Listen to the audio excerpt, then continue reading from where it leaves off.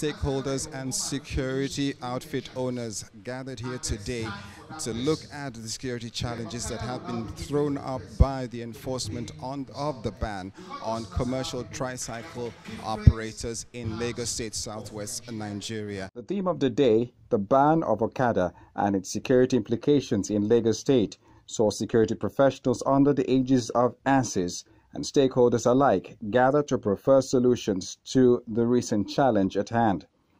Guest speaker, the Commissioner of Police for Lagos State, Hakeem Odumosu, was well represented by his deputy, Mohammed Ali, who spoke on crime rate as a result of the ban, while stakeholders in attendance also made salient contributions on the matter.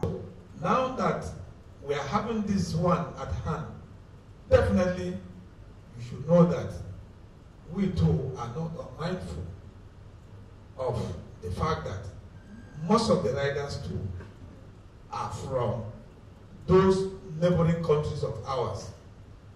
And we are going to also sit down and look at it holistically with a view to working out modalities in which we will now get across to these people, arrest them, and then hand them over to them. The rest is for them. They know how to do their job better. Ours is to arrest, and that trust, we will do that.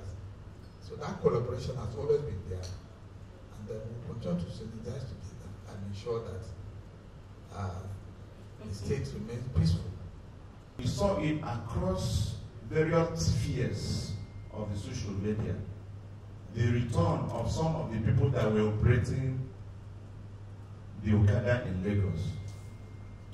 So the question is, if the statistics that I stumbled on and some other colleagues stumbled on is true, what had become of the level of cross-agency collaboration? Because if they infiltrated, if they came into Lagos, they probably may have infiltrated through the borders. But it's gratifying to know that the crime rates are significantly come down after the ban on Okada and the other tricycle.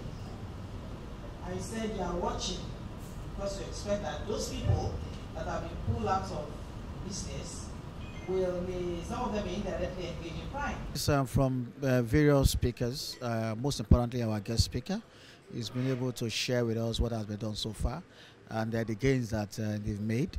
And members have also been able to give him feedback as to the implication of the action.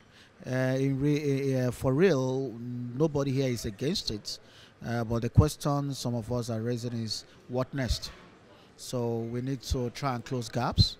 If we restrict, which is one of the things we try to raise, that there is need for government to actually try to change the narrative, get people to understand that it's not a ban, it's a restriction. Well, today's meeting was actually something that we are already expecting in terms of there's a change in the policy or decision making in Lagos in terms of the back riders and tricycle riders.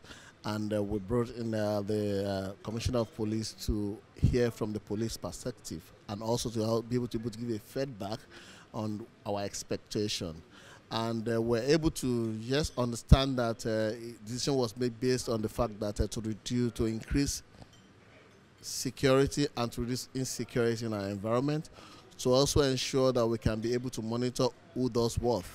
We also were aware that there are some locations that are not restricted and which the bikes can actually ride. We also understand that there's also not only about security, it's also to reduce this risk to life. And all these decisions were well made, but people were concerned, as we always concerned since 2016, that they've been going forward and back in terms of what are the alternatives that the government provide to make life easy for the populace. And yes, the government is working on it, but we still feel that there's a lot to be done.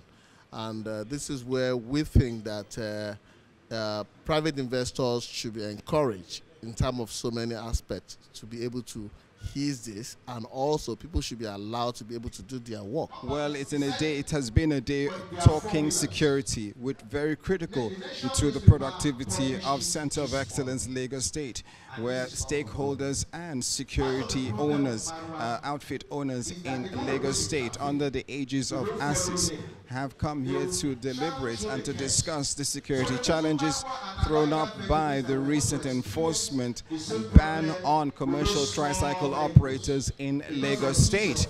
And they have requested for better collaboration between private sector and government-led security agencies for better policing and better security in the state. And meanwhile, the Commissioner of Police, Hakeem Odumusu, who has been a keynote speaker at this event, has said his boys will continue to do the best they can and will not rest on their oars in providing better security for the state. Henry Williams reporting for Lovewell Plus News.